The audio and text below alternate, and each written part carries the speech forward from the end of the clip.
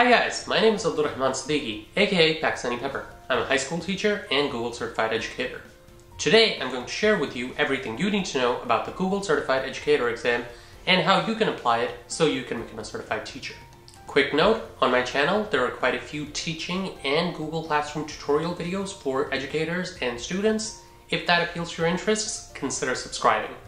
Google Certified Educator is a certification made by Google for teachers that have proven to be adept at using Google's G Suite for Education to enhance their students' learning.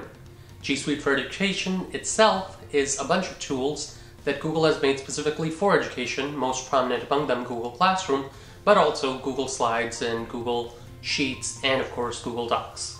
The Google Certified Educator certification that you get from Google is your proof that you know how to use all these G Suite for Education tools effectively. In a digital age of learning, it's a great resume builder, and more importantly, it teaches you how to actually use these tools in the classroom for your students. First thing is, where is the exam? Well, on Google's official website, which I've linked below, you can actually visit and see what type of certification you may be interested in. There are 4 different certificates aimed primarily at teachers. Certified Educator Level 1, Certified Educator Level 2, Certified Trainer, and Certified Innovator. Certified Educator is for teachers that want to use G Suite for Education, Google, in the classroom. Level 1 is for basic and Level 2 is advanced. Certified Trainer is someone who actually trains other teachers to use these tools in the classroom. And Certified Innovator is for somebody who actually wants to work on new projects with Google for their innovation. The one we'll be working on for this tutorial is Google Certified Educator Level 1, which most teachers can use. If you can pass the exam, which is a 3-hour exam, you will actually be able to call yourself a Google Certified Educator and use those tools in your classroom. So let's start with the 3 steps, as always, of taking any test. Number 1, where do I get the training? Well, if you go to Google's website, which again I've linked below, you're actually going to see modules where you can practice the ideas that are going to be tested on this. The modules reflect exactly what is going to be on the exam, and they train you how to use different aspects of Google. It is crucial training that actually shows you what you need to do to implement Google in the classroom. The modules are about 15 hours in length, are available for completely free, and if you already know something about Google, for the most part, they will go quicker.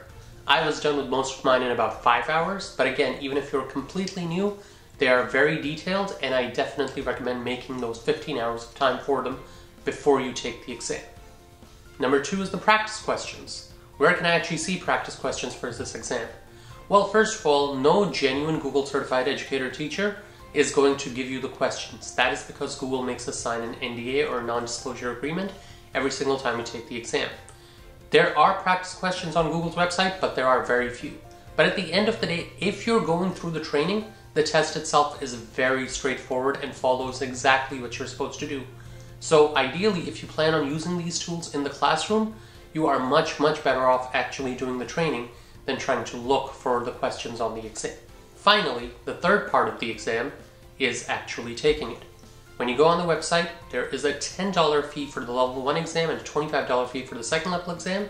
You can take it up to 3 times in 1 year. If you fail, it's 180 minutes with no breaks, and all you need is a laptop and a webcam. The webcam serves as Google's way of seeing that you are indeed the person taking the test. If you pass it, you need 80% right. They won't tell you what you actually got, but they will tell you that you passed and you receive your certificate rather shortly. So with all this information, what I recommend more than anything, get to practicing. Those training modules are great. They reflect exactly what is on the exam. And if you can finish those, you'll do just fine and be able to implement Google in your classroom with a nifty little addition to your resume. If you have any questions, do let me know. This is Pakistani Pepper saying peace out, stay peppery, and don't forget, sometimes life's best lessons are in the stories we hear least. Have an awesome day, guys.